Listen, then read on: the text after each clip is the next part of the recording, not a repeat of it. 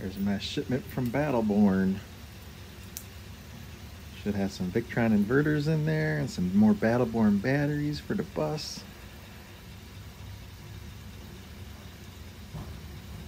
All kinds of goodies.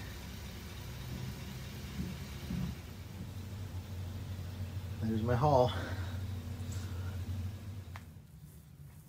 So here's the goodies in this box. I have 2 of these VE Bus Smart Dongles, and these will allow me to communicate via Bluetooth to both of my power inverters. And I did get a couple of the larger fuses for them. And then this Orion inverter is going to take the 24 volt and convert it down to 12 volt for me, and it's at 70 amps. So that'll power the rest of my house systems, like my water pump and LED lighting and things like that. So I'll still be able to use all the 12 volt stuff that's on the bus currently hooked up to the house system, and then the 24 volt stuff is going to power the inverters. So here's the rest of my haul here. 2 different 3000 watt inverters. These are 24 volt from the Victron, the Multi Plus. And then I got a couple more of the Battleborn batteries. We already have 600 amp hours in there. This is going to bring us up to 800 amp hours, but by the time we go to 24 volts, we'll have 400 amp hours at 24 volts. I was a little more comfortable with that instead of less. So we're going to hook these up on one inverter on each leg of the 50 amp.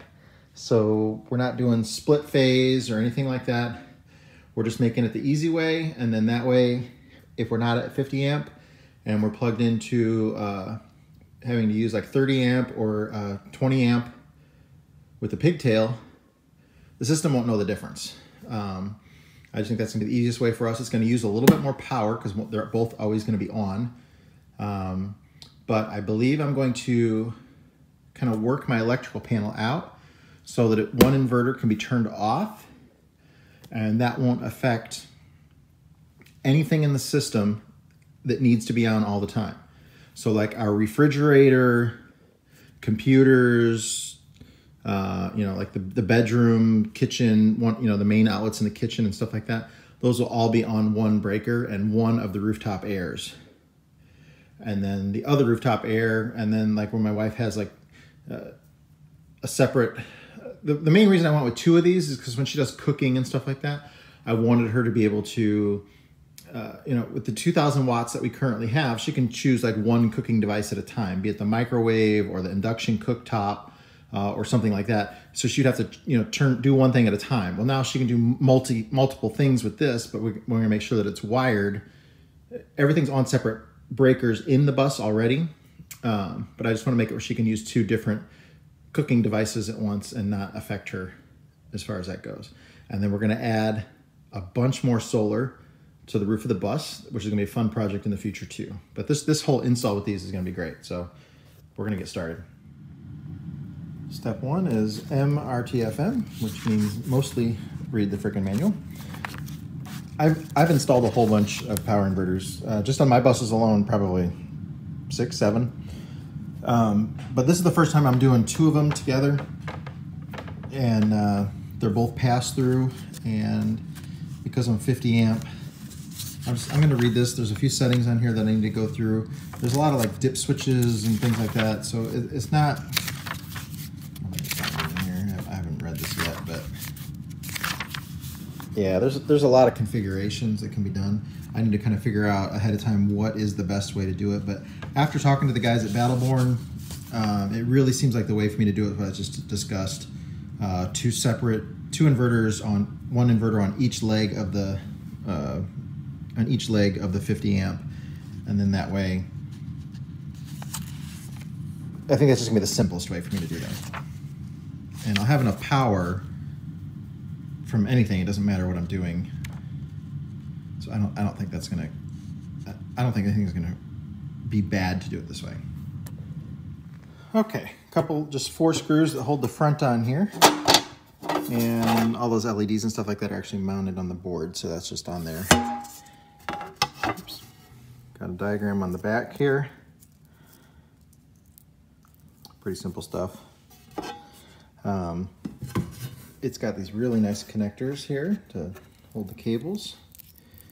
And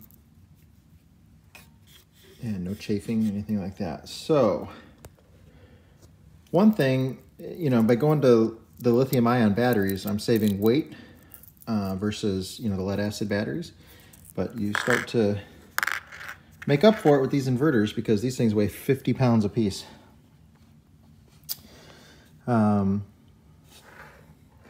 So as far as the power goes here, AC in 1 is clearly labeled.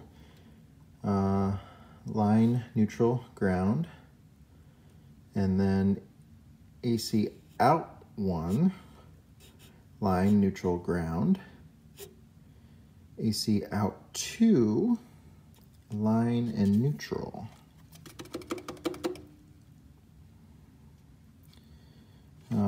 Negative and positive terminals for the batteries. So plenty of room to get the cables in there, the wires, nice connections. This should all be real good. Okay, there's a quick installation guide here. It's kind of telling you what you need and what's all the stuff that's not included. I've got a fuse, I've got cable coming here, should be here in a little bit. I'm assuming it's saying don't mount the battery right under there so you don't arc it out. I assume that's what that means. This just tells you how to do the mounting. There's a little plate and then it'll hook on that and then you can attach it. Take the cover off. Yeah, that's the back, how that hooks on there. And then there's probably a screw on the bottom. Once it's latched into there and then comes in. It's on the back.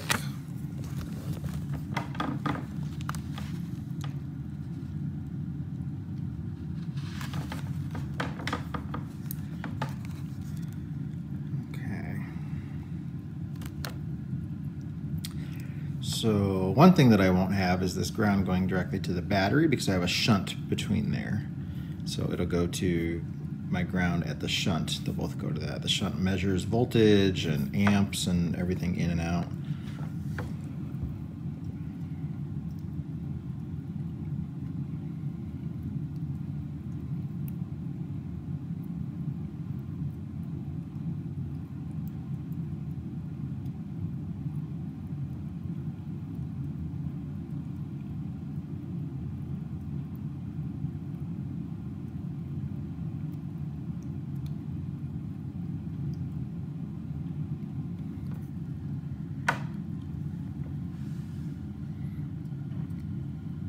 Kind of surprised they don't show you how to hook up 24 volt. Since it's 24 volt inverter, this might just be a generic one for all of them, but kind of surprised they show the battery hooked up like that.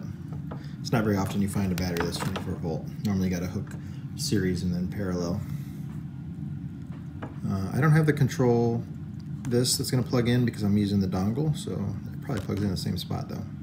Just a guess, I haven't read the directions yet. Or it has its own spot, it's pretty close to that.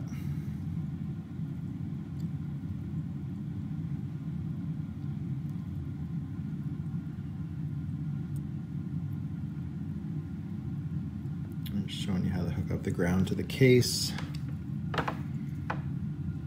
AC out.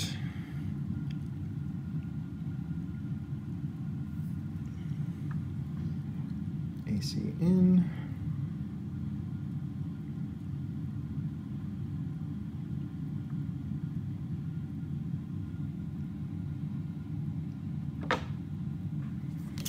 Seems pretty simple. So here, this is explaining the AC out 1 and 2. AC 2 is something that will automatically switch off when it goes to battery power. So if it's passed through, the current will always be there, but when it switches to battery power, it would automatically disconnect it. So if there were certain things that you didn't want running off of the batteries that would just eat them up if you didn't have a good battery bank, you know, and we're going to add more here in the future as well. I'd really like to have, ideally, I think 800 amp hours of 24 volt. So basically double what we have right now. But for right now, if there's something on there, here it says like an air conditioner or an electric boiler or something like that, that you don't want power going to off of the batteries, you would hook that on the AC out to circuit.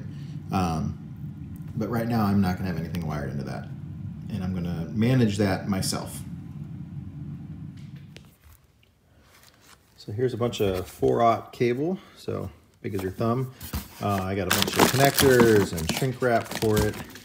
So we're gonna start making all our connections on that, and then I got another hard start capacitor for the rooftop air. I got one on the one air conditioner already. I wanted to put another one on the other one. So this is enough to get me started. So we're gonna go start taking apart the electrical system on the bus and get ready for the install.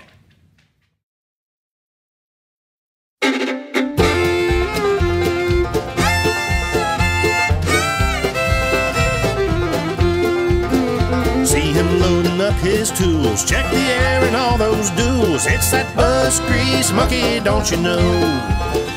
Well, he's got a long hard ride in that pre-war silver sides. Get that bus grease monkey on the road. Well, he's got that hammer down and that 47 Hound. It's that bus grease monkey on the road. He travels all around and he's coming to your town. Get that bus grease monkey down the road.